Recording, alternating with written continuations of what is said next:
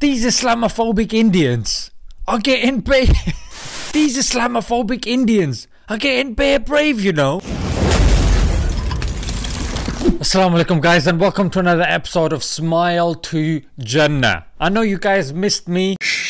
Hot your mouth. Not really, because mashallah we're uploading every other day now, and so much has happened even in the last couple of days. It's difficult to keep up. So this story, I'm going to keep it short and sweet and to the point. In Bahrain, yes, it's a majority Muslim country. There's a restaurant that's owned by an Indian. Indeed, it's a Indian restaurant as well. It's called Langton and it's been around for about 35 years. And the duty manager there did the most confusing thing.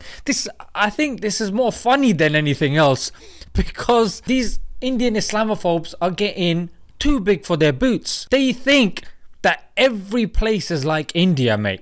Yeah, and they're so engrossed within the propaganda and that bubble of India, they think they can try that crap anywhere. But this Class A mug stopped a woman in a Niqaab and denied her entry to his crappy Indian restaurant. Now, those of you that are living under a rock and you don't know what's going on in India, there's a tussle between India and France to see who can be more Islamophobic. Now, India, of course, is very close with Israel. Now, Israel is not in a position to be giving other countries advice. So in India, there's a hijab row going on where they're trying to stop Muslim women entering schools wearing a hijab. So in a place in India called Karnataka, it actually went to the court, and the court, look at the gall of these people, said, no, in Islam, it's not obligatory, mate. I don't think you have the facilities for that, big man. Since when did the Indian courts have the authority to dictate what is and what isn't in Islam?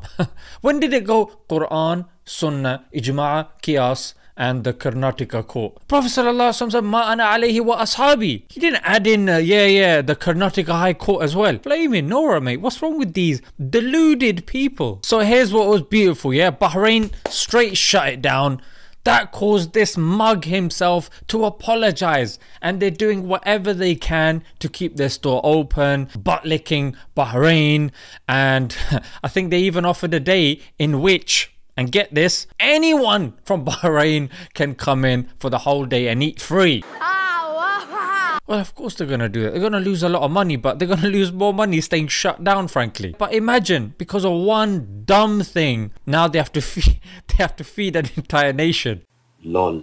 It just goes to show, hate, Islamophobia, discrimination, don't do it. And Modi, mate, we can see Modi's India, the cancer emerging from Modi's India is now spreading. It's spreading and becoming malignant. And that's why I say hate, wherever it is. Hate does not discriminate. Yeah, whatever type of hate it is, knock it on the head and stop it, mate.